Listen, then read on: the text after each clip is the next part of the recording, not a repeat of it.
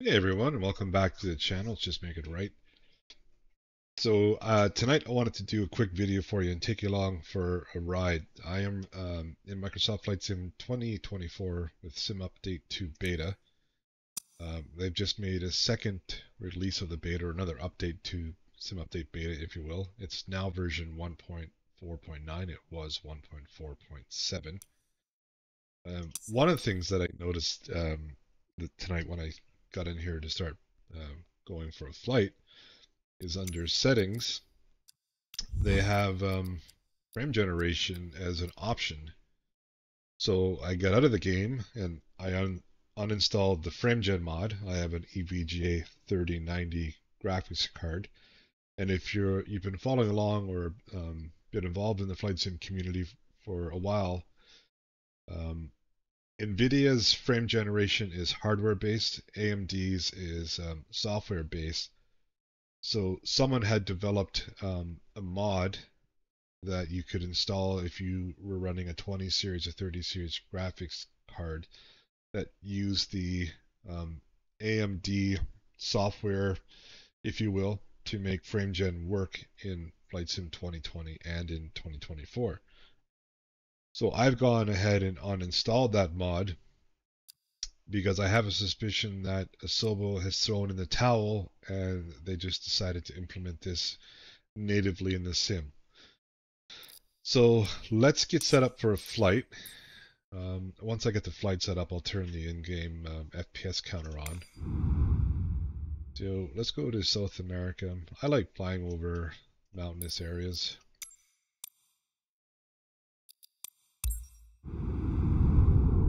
Let's take a few seconds to load this up.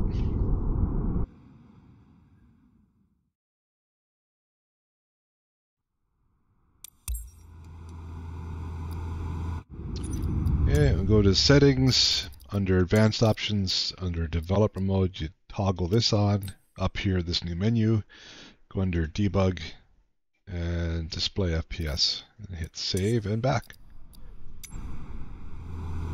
And as a little side note, you'll notice here everything on mine is in green, and this is ideal. So this means two things. If everything is green, that means everything is operating at over 60 frames per second, your CPU and your GPU.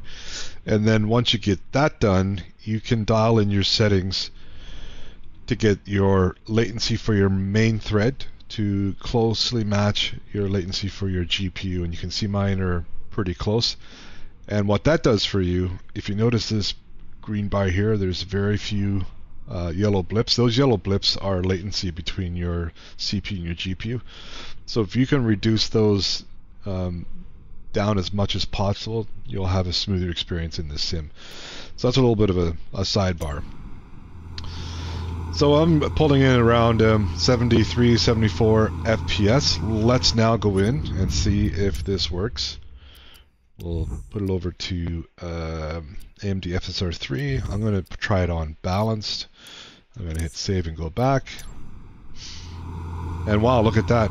That is awesome. I'm going to give credit where credit's due. Good job, Asobo, for implementing this for us. I no longer have to mess around with... not that it was a big deal. They made it easier and easier to do the FrameGen mod. But still, it was a couple extra steps that is no longer required. That is fantastic news. I'm really, really excited about that. Let's go try flying over a little bit more dense of an area. No better place to test it than over the Big Apple, so we'll go up there.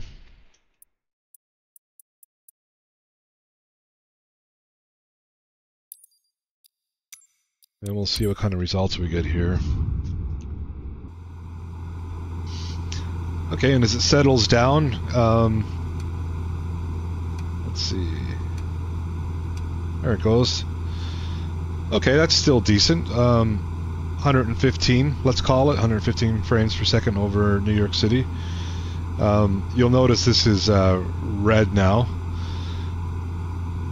So half of 115 is 57-ish, 58.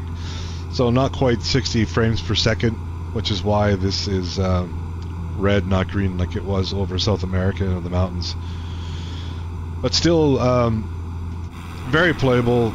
Looks very, very good. And in case you're wondering what my graphics settings are, I'm going to show those to you.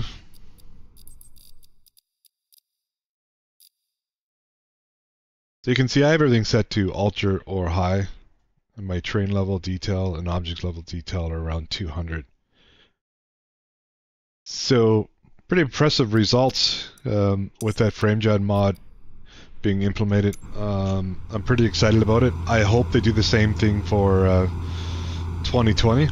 We'll see. I haven't gone in and launched that sim today to see if it's now implemented in that one, but I'm hopeful. Well, folks, I'm going to end the video there. Like I said, just a quick one just to show you that progress in this sim is being made, and it's pretty exciting. Hit that like button and subscribe, and we'll see you on the next video. Thanks, everyone.